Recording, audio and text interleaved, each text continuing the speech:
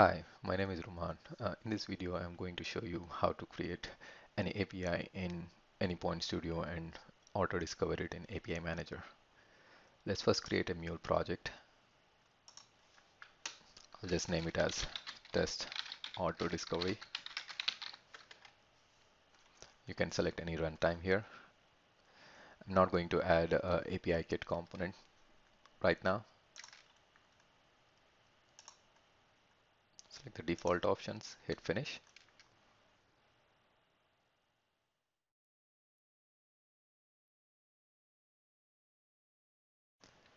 So now I'm going to drop in a HTTP connector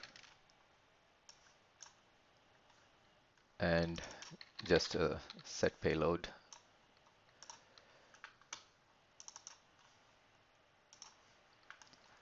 So I'm going to configure this HTTP connector with the basic settings, and in the set payload, just say anything here.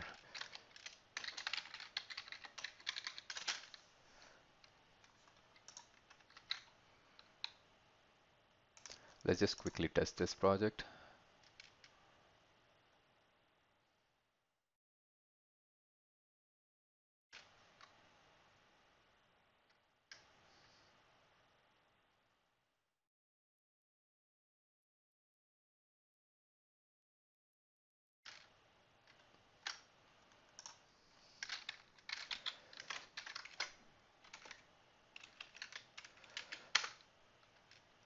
All right, that's good.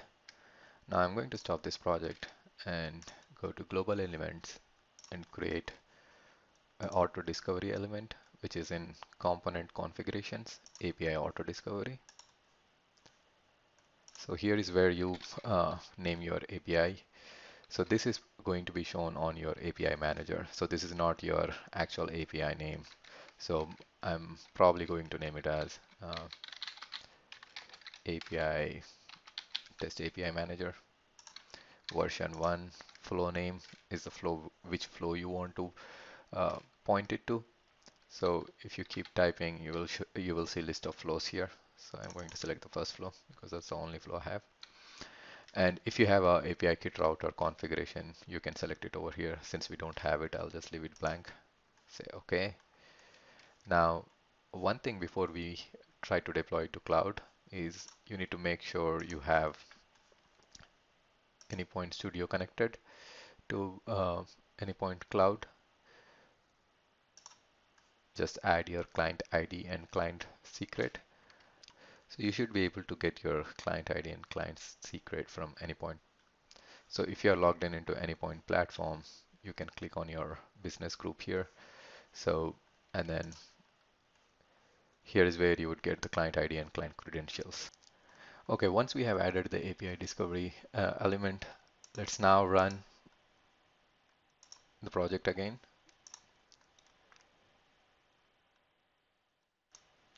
So one thing to notice over here is once I have added the API discovery element, you would see that this API is going to be registered on API Manager.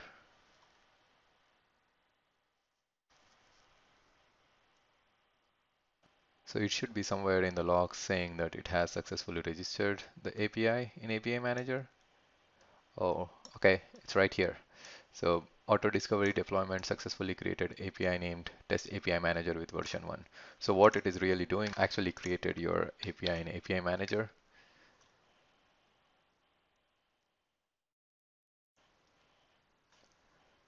And if you see the configuration details, it would be your local host, which is right here.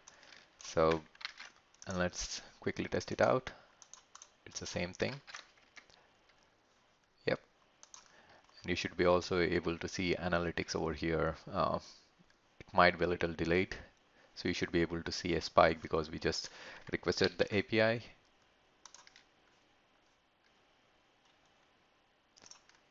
Okay. While we are waiting for that analytics, let's move on and deploy this application to the cloud. All right. So to deploy on the cloud, I would right click on this and say, go to Anypoint Platform, deploy on cloud. Since we had the client credentials and I have already logged in Anypoint Studio, it's not showing me the login screen, but If you're doing it the first time, it will show you the login screen. So you'll have to log in into any point platform and click on any environment. So I'm just clicking on the sandbox environment. So I'll probably select a least core size, worker size, and it has already shown my application name over here. So I'll say deploy application.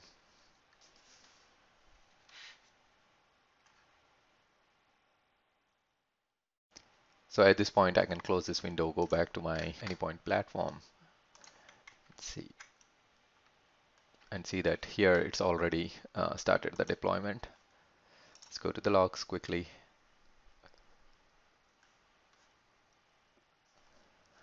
All right, we can see the application is being deployed and provisioned in Cloud Hub. I'll pause the video here and let it finish the deployment and come back again. All right, so our application has started, so we can do a quick test on that. I'll hit on this one, and I can see success. So let's go back to the API manager and see if the API manager still has that reference.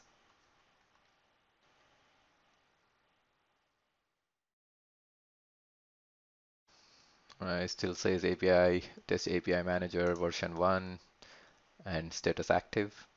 One thing you might have to change is the configuration endpoint. So it is still pointing to the local host 8081. So I'm just going to change it to this particular URL.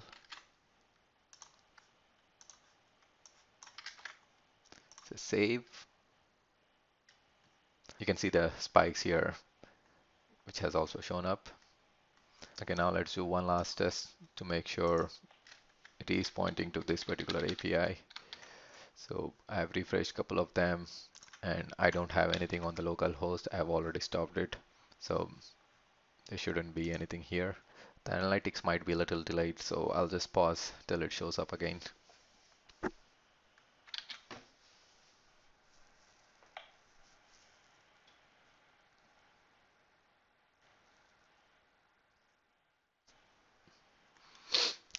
So we can see that it has spiked back up with our new endpoint. So in this video, what we have done is we have created a simple application deployed on Cloud Hub, and we were able to make this particular application auto-discover on our API manager. And one interesting thing to note is this is not a proxy as you would do in endpoint with a proxy. This is just basic endpoint. So this is not consuming additional workers. So which is a cool feature, and you can add multiple policies or you can do pretty much anything what you would do with a API manager here. Hope this was helpful. Thank you.